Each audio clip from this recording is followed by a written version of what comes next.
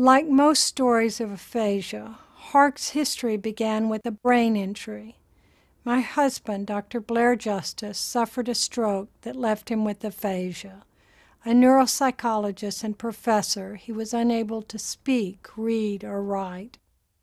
We met Rick Spangler and his wife Doris, who had also suffered a debilitating stroke.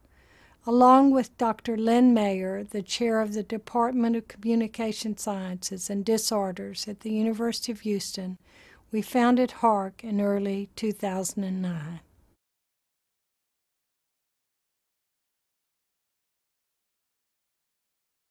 Aphasia affects approximately 1 in every 250 people. In Houston, we estimate that over 4,000 people are diagnosed every year. Research on neuroplasticity of the brain suggests that individuals with aphasia can continue to improve, but there are few resources available once insurance coverage expires. We're committed to advancing research to discover the best evidence-based practices for recovery from aphasia and providing resources to the community.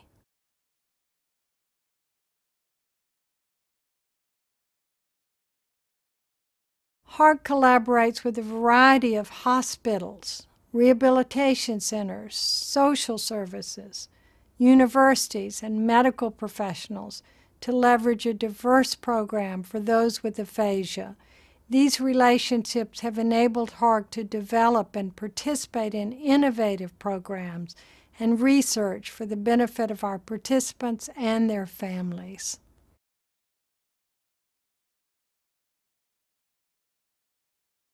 Hark is effective because we offer programs with supported communication and camaraderie to those with aphasia, allowing them to reclaim their lives. We provide a safe environment for our participants along with emotional support and education for their families that fosters wellness and recovery.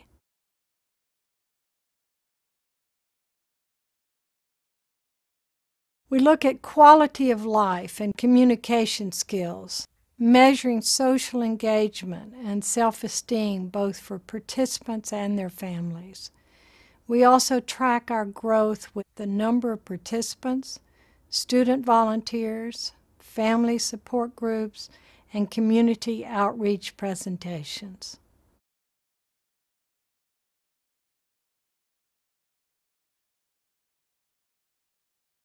Only 7% of people in the world know what aphasia means. Therefore, people often don't understand what Hark does. People also don't realize how many people have aphasia or the extent to which it affects lives. Lastly, Hark is a wellness center, not a speech rehabilitation facility.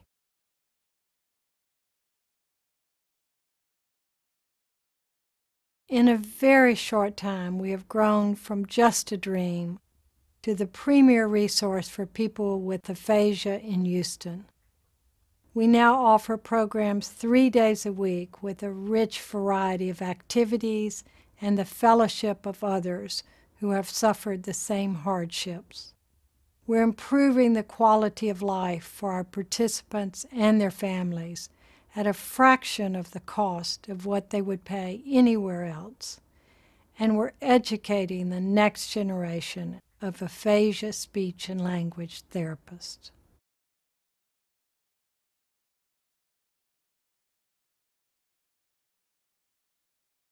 Even though more than 100,000 Americans acquire the disorder each year, aphasia is unknown to most people. Aphasia is a very complex condition that affects everyone differently. Everyone that comes to our center must be assessed by speech and language therapists in order to determine which programs best support each individual.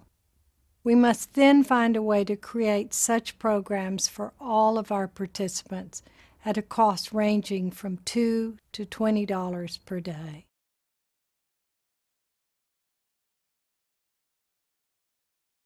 With additional resources, we would expand the counseling component of our Wellness and Life Enhancement Program to provide more aphasia-trained psychotherapists. Additionally, we would develop HARC Espanol, which would meet the needs of individuals with aphasia whose primary language is Spanish.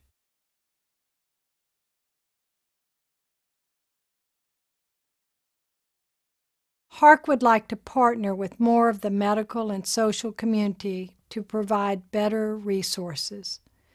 We would like to expand our reach to the large number of people with aphasia and educate the community about this condition and the potential for recovery.